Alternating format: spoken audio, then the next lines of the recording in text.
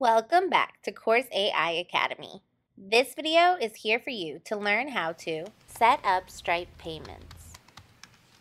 An amazing feature that CourseAI now offers is the option to sell your course directly through CourseAI. This is a quick and simple setup process that begins by clicking on your user icon and scrolling down to the option Seller Setting. To sell your first course, here you will see you need to set up a Stripe account. Once you have added your Stripe account to your CourseAI account, your future courses will automatically link to this, and you will be given the option for each course whether you would like it to be free or paid. Let's walk through how to set up a Stripe account that you can link to CourseAI. Setting up a Stripe payment account is a straightforward process that allows you to accept payments online securely. Stripe is a popular payment gateway used by businesses of all sizes for processing online transactions. Here's a guide to help you set up your Stripe account. Sign up for a Stripe account by heading to the Stripe website, stripe.com. Fill in the required information such as your email address,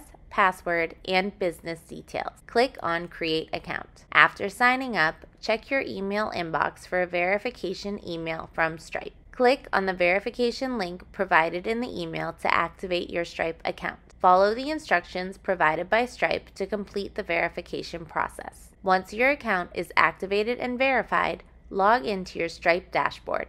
In the dashboard, navigate to the Developers section and select API Keys. Generate your API keys.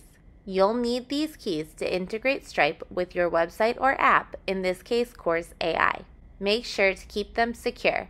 When you're ready, switch your Stripe account to live mode by going to the dashboard and toggling the View Test Data switch to live mode. Congratulations, you've successfully set up your Stripe payment account and can now start accepting payments online. From here, we will head back to the CourseAI seller account page to input the information.